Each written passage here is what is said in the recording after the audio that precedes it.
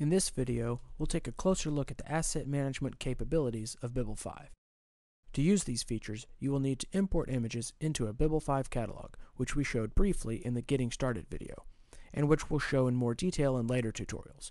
For now, we'll be learning what asset management is and how to get the most out of it in Bibble 5. Here we have Bibble 5 with two catalogs open. I'll show you the step-by-step process of how I created these in our next tutorial. For now, let's take a look at the first catalog. First, I'm going to toggle off the preview panel and the adjustment tools to show more thumbnails. Now just click on a folder to see all the images in that folder, just like we did when we were in the File System tab.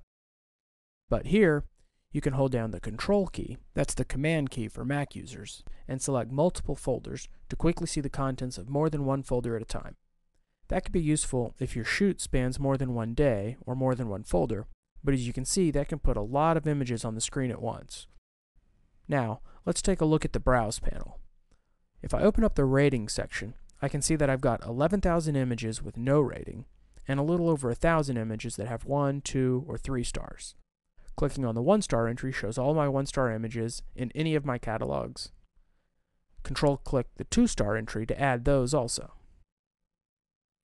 But I want to know how many 1, 2, and 3-star images I have in just a couple of specific folders. No problem. Let's just select the folders we're interested in, like these here, and now click Link to Catalogs. Instantly, there it is. 34 1-star images and only a couple of 2 and 3-star shots. The Link to Catalog option tells the Browse view to only show entries and counts for images found in the folders selected above. So, if I open the shooting info, I can see that I have images from Canon, Fuji, Nikon, and Pentax cameras in my catalog. Turning Link to Catalog back on, I can quickly see that on this shoot I only shot with my Nikon camera. Now I remember a specific shot I took on that trip. I liked the shot, so I probably gave it a rating, but I'm not sure how many stars I gave it. So let's click the 1, 2, and 3-star headings, and then click Refine. Refine tells the metadata browser to only show entries and counts for images that match the refined selection, in this case 1, 2, or 3-star images. So it's kind of like the Link to Catalog feature, but Refine works with metadata entries instead of catalog folders. I remember shooting this specific image in the afternoon, so now I can open up the date and time categories to see when I shot all my 1, 2, and 3-star images that were found in these folders above. Open up each one of these, and I can see a few afternoon hours in there. Clicking through them, I can quickly bring up the exact shot I was looking for. That's what asset management is all about, helping you find specific images out of your whole body of photographic work. So that's a quick look at browsing with folders and metadata, using the Link to Catalog feature to limit the metadata browser to specific folders in any of your catalog, and using the Refine button to limit the metadata browser to images with specific metadata. Now let's look at the metadata itself. Most of the metadata shown here was found automatically by Bibble when it imported these images. Most standard EXIF and IPTC metadata is included here. But the real power comes from adding your own metadata, mainly keywords, ratings, labels, and tags. So let's take a look at that. We'll start with the travel catalog this time. We'll unlink the catalog, remove the refinement, and switch back to thumbnail mode. Then roll up the folders of the first catalog and open up the travel catalog.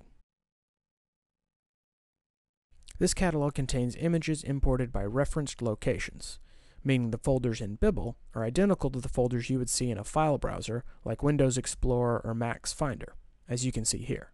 That makes finding your images in Windows Explorer or the Finder quick and straightforward, but it also means that unless your folders are perfectly organized, which as you can see mine are not, finding specific images based on content, who or where you were shooting, who your client was, and so on, isn't quite as simple. That's where metadata can really help.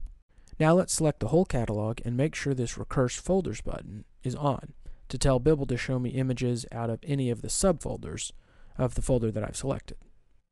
Now, Link to Catalogs to show metadata only from this catalog. And now I'll open up the keywords, ratings, and tags. You can see I've rated some of these images already, but the only keywords in here are those that I added when I imported these. So let's add some more. I'm going to open up the editing tools again so I can use the keyword field, and then I'll select this folder. Notice that the metadata browser updates with counts only from this folder and its subfolders.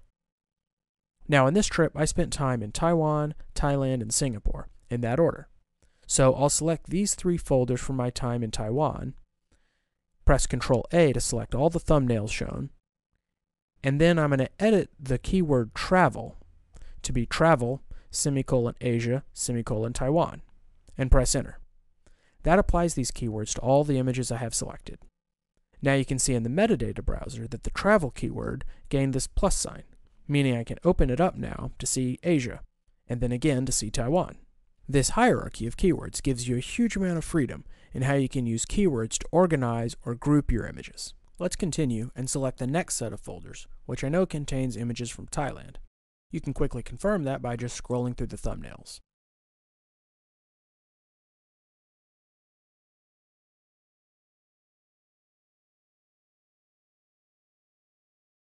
Ctrl A again to select all of them, and edit travel, this time to read travel, Asia, Thailand. And then let's do the same process with the last folder from Singapore. So with that done, we can quickly see all the images shot in Thailand by just clicking Thailand, instead of remembering which folders they were in and which folders were from Singapore or from Taiwan.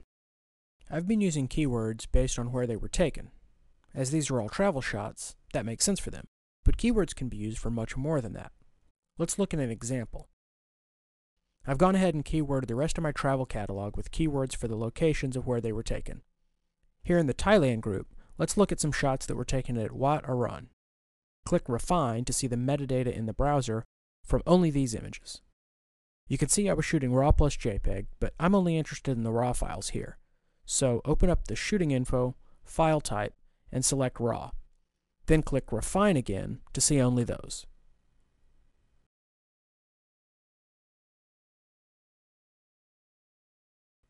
Let's take this one here. Switch back to Standard View to see both the thumbs and the preview image.